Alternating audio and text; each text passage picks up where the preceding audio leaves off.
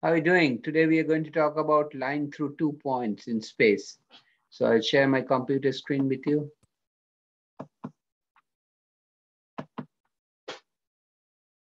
Find sets of parametric equations and systematic equations of the line through the points P with coordinates 7, -2, and 6, and Q with coordinates -3, 0, 6. So use the points P and Q to find the direction vector for the line passing through P and Q. So first we find a vector PQ, which will be x2 minus x1. So -3, -7, y2 minus y1. So 0, -2, and 6, -6. Hence vector PQ is -10, then 0 plus 2 is 2, and then 0. Hence the directional numbers are A is -10, B is 2, and C is 0. Okay.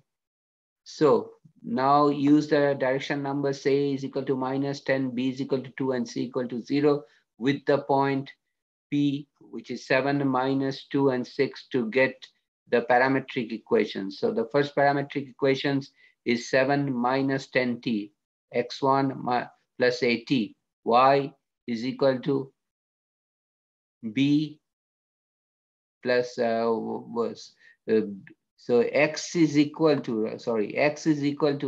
x1 plus at. X1 is 7, a is -10, so 7 minus 10t. Y is y1 plus bt. Y1 is 2 -2 rather. Y1 is -2, and then directional number is plus. And directional number b is +2. So -2 plus t 2t. And for z is z1 plus ct. Remember c is 0. So z is equal to z1, which is equal to 6.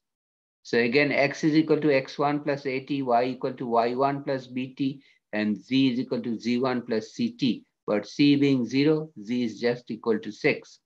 Since there is no t term in z, systematic equations are not possible because we cannot solve for t for z.